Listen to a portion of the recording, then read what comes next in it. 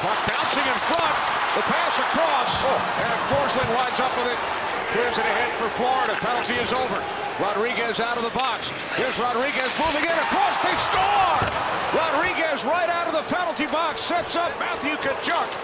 The Panthers take a 1-0 lead. Look at this. Smith over to Crosby, over to Gensel. Don't even think that ever gets on the net. And watch these two passes here.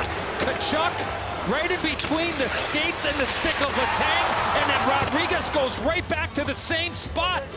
Two passes there, Boosh, in between the blade of the stick and the skates of Chris Letang. Unreal. A 1-0 lead here for the Panthers. Tough for Jarry, too, right? It can change sides one time.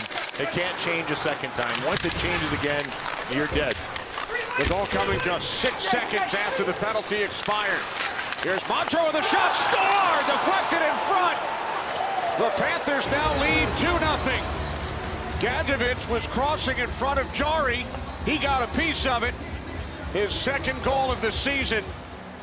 2 goals in 34 seconds for the Florida Panthers. Fourth line for the Panthers, a line that works. They play in the dirty areas, and they win this puck out of the corner and just simply get it to the net with traffic going there. And this is a terrific tip.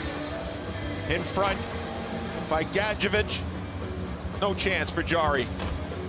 But good work in the corner by the Panthers to win that puck. And boy, you know, you go back, a goal taken away for the Penguins on the power play. They think they have one, and then 2 straight goals. You got to wonder how they're handling that adversity on the Penguins bench.